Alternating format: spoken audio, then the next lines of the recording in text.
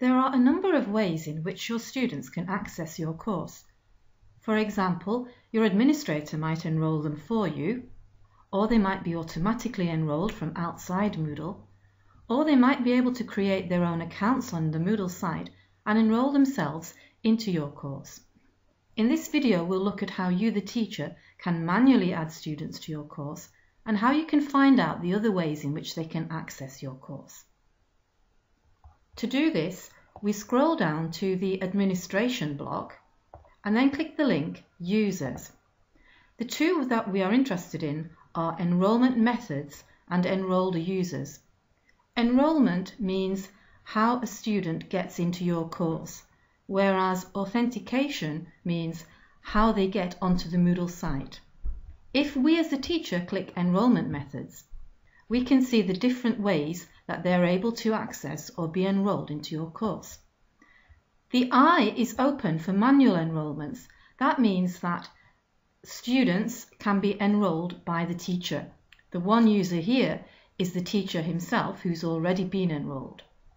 Guest access has its eye closed, so that means that currently no guests can look at the course, but the teacher can enable this by opening the eye. Self-enrollment means that users can enroll themselves by clicking a button. This is currently disabled because the eye is closed. Opening it would allow us to allow students to access the course themselves. If we now go back and then look at users, enrolled users, this allows us to do two things.